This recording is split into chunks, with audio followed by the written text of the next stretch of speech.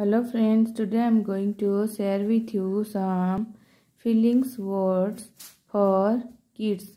It helps the kids to communicate their feelings with others.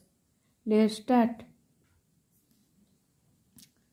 Happy, sad, angry, bored, scared, surprised, confused, tired, cold, hot, proud, excited, disappointed, sleepy, shocked, worried, hungry, thirsty, upset, sick, nervous, embarrassed, motivated, anxious, content, frightened, frustrated, depressed, energetic, shy, disgusted, annoyed, calm, chilly, guilty, loved, sneaky, joyful, grumpy, comfortable, uncomfortable, suffocated, drowsy, desperate, and confident.